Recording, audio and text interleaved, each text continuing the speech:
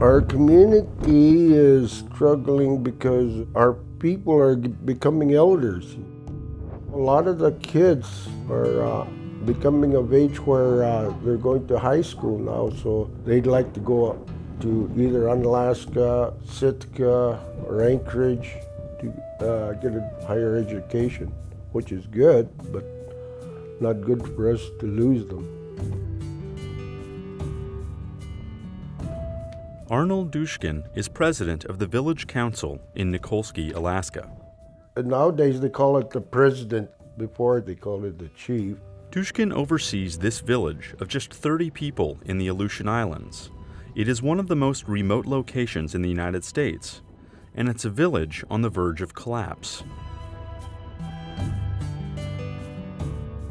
I live here with my Uncle Scott, my Aunt Agrafina. We have a little house over there. My dream is to become an aviator like my brother. 13-year-old Eric Wilhite has spent most of his life in Nikolsky.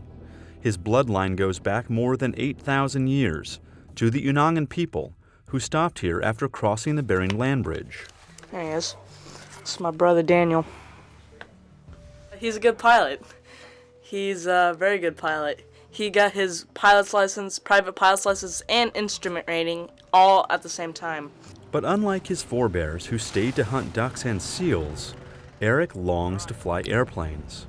He would like to attend a boarding school in central Alaska, but to get there, he needs good grades this school year. But there's a problem.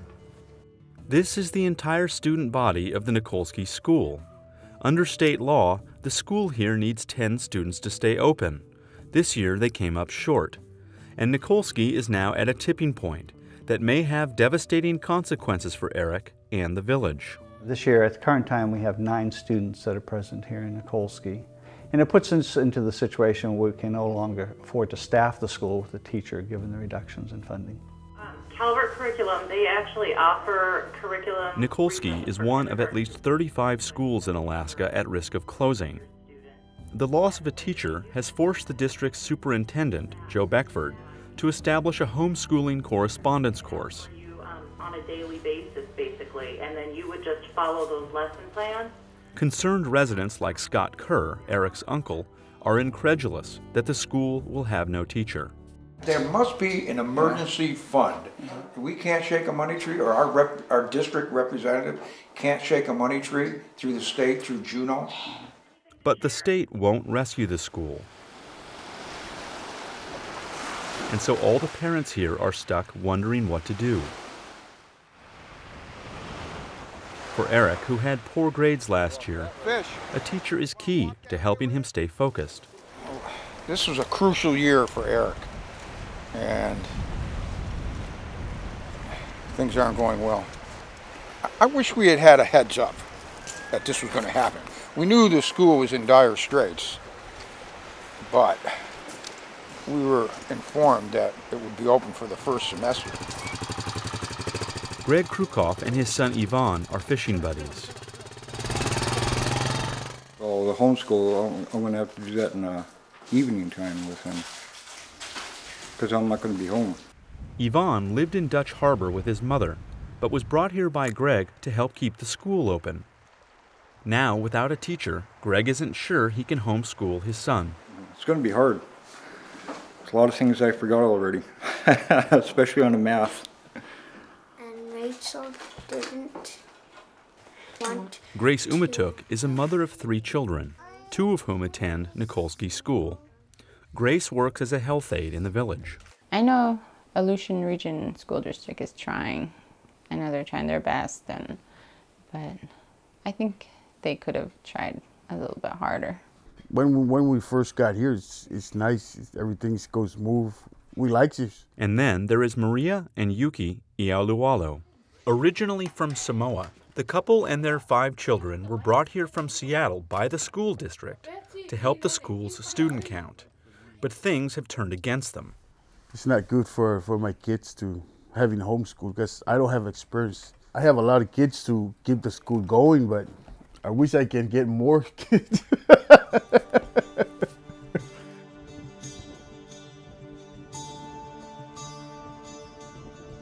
As in many small, isolated places like Nikolsky, the school is critical to the community. It's where people gather to discuss village life and where the dreams of the young are nurtured. This is a Widgeon, I'm guessing model 102. Iron spikes, more like protective guard. 455 engines. And that school is our main reason for, the village to be going. The migration from rural villages to urban centers in Alaska has been accelerating. Dutch Harbor, an hour's flight away, has long been a draw for young people from places like Nikolsky. People like Darren Krukoff, who came to Dutch Harbor from Nikolsky last year. Darren left because he wanted to learn a trade and because village life had lost its appeal. A lot of my friends are leaving.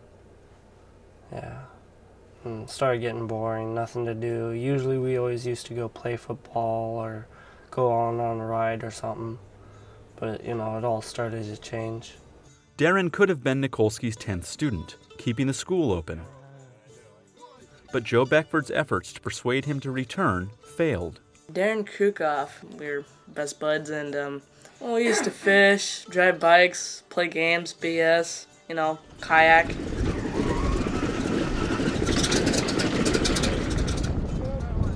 The situation in Nikolsky is already dire.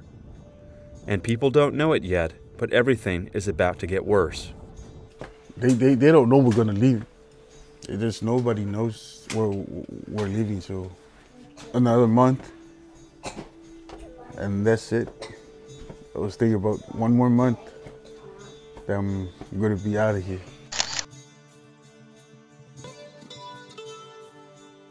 Grace says that if things don't work out, she'll soon take her 3 children back to the mainland. Greg says he wants to put Yvonne back in school in Dutch Harbor. That would leave just one child here in Nikolsky, a 13-year-old boy struggling in a small, isolated village with no teacher. A boy with big dreams of flying away like his older brother.